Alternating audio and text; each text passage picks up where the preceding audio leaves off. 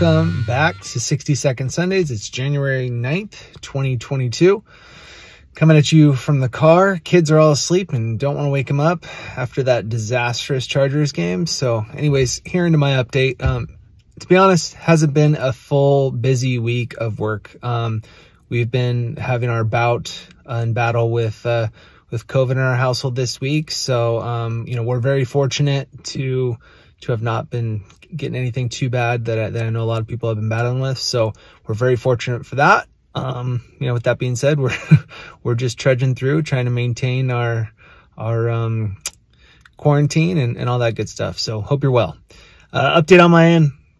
Again, progressing through on the Claremont property. We'll just close on that one later on. Progressing through on the Chino condo.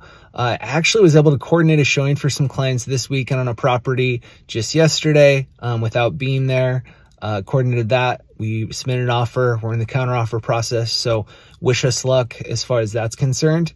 And then got a postcard out in my farm this week as well. And filming a lot. We're just getting videos out. So getting those videos out 5 days a week. So we accomplished that this week and filmed a bunch more today. So kind of excited about getting those out to you.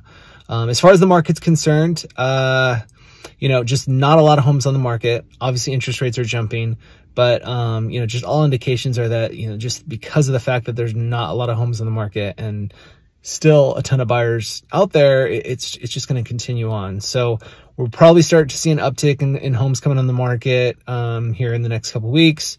And then kind of really it'll be indicative of kind of what's going to happen with how things go. So that's the insight for this week. Stay well, stay healthy. Thanks for following along, and we'll see you next week. Bye.